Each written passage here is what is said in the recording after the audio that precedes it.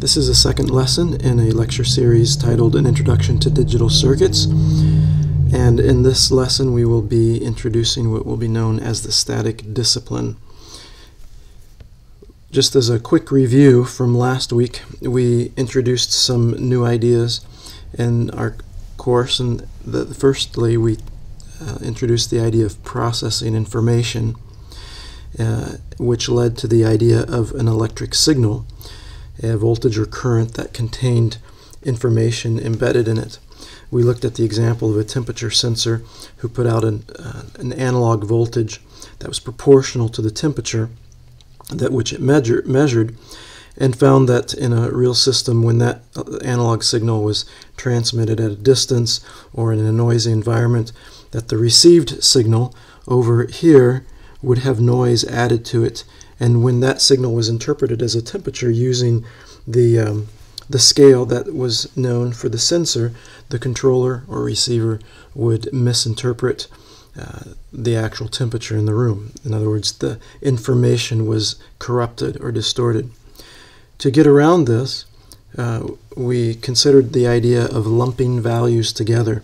Rather than using a full range of analog voltages from 0, say, to 10 volts, we decided to just use two values. One was at around 5 volts, one was around 0 volts.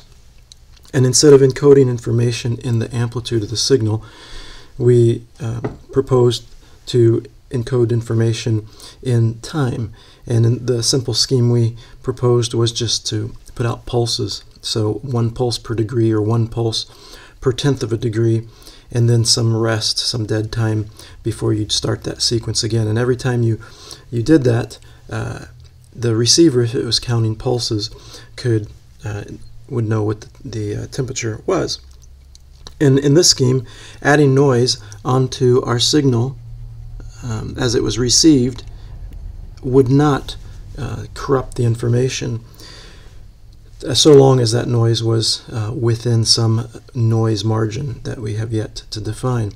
We considered the idea that if the receiver was able to distinguish any voltage above 2.5 volts from any voltage below 2.5 volts, then in principle, as long as the receiver received a signal that was anywhere from 2.5, like 2.51 volts, up to 5 volts, it would interpret that as high, and any signal 2.49 volts and below, down to 0 volts, would be considered a low signal.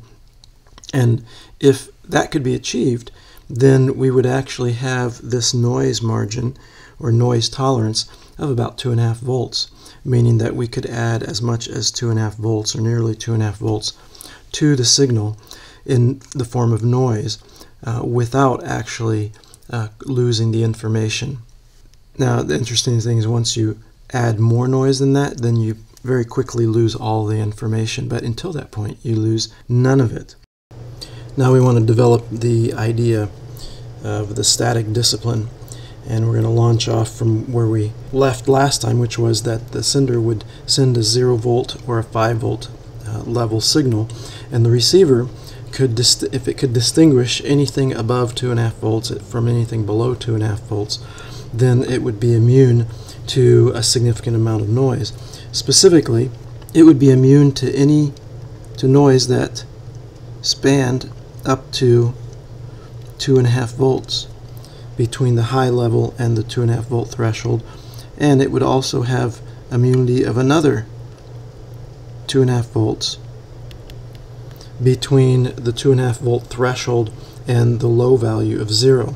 We can depict that in this diagram here, where on the left we have the sender, Vs, so this is sender, and on the right we have the receiver. So the horizontal axis has no significance, no time. It's just showing visually what the noise margin is.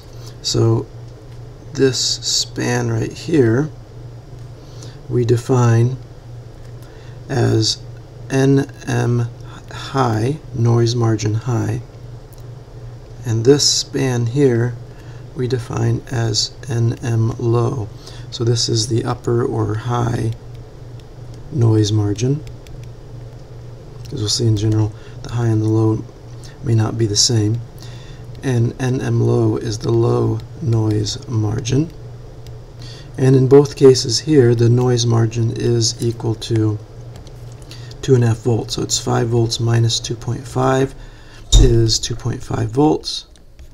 And for noise margin low, it is 2.5 volts minus 0 volts.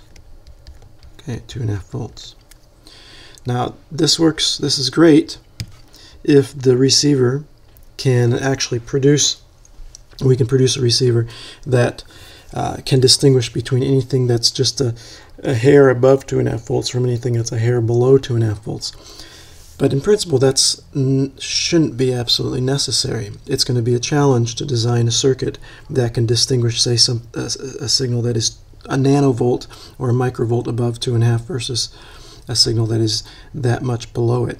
So we want to relax this requirement a little bit to make it easier to design the receiver.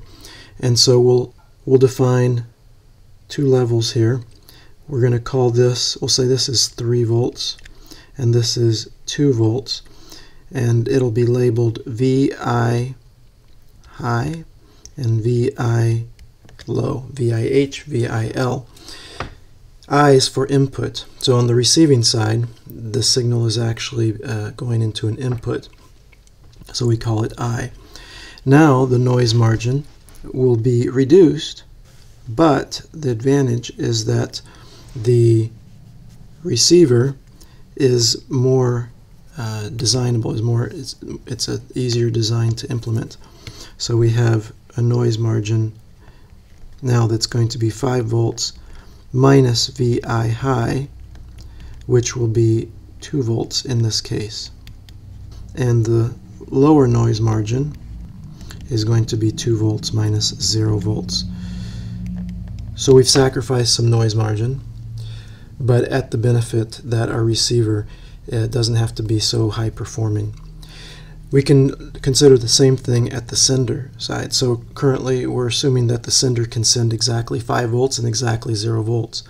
But is that really necessary?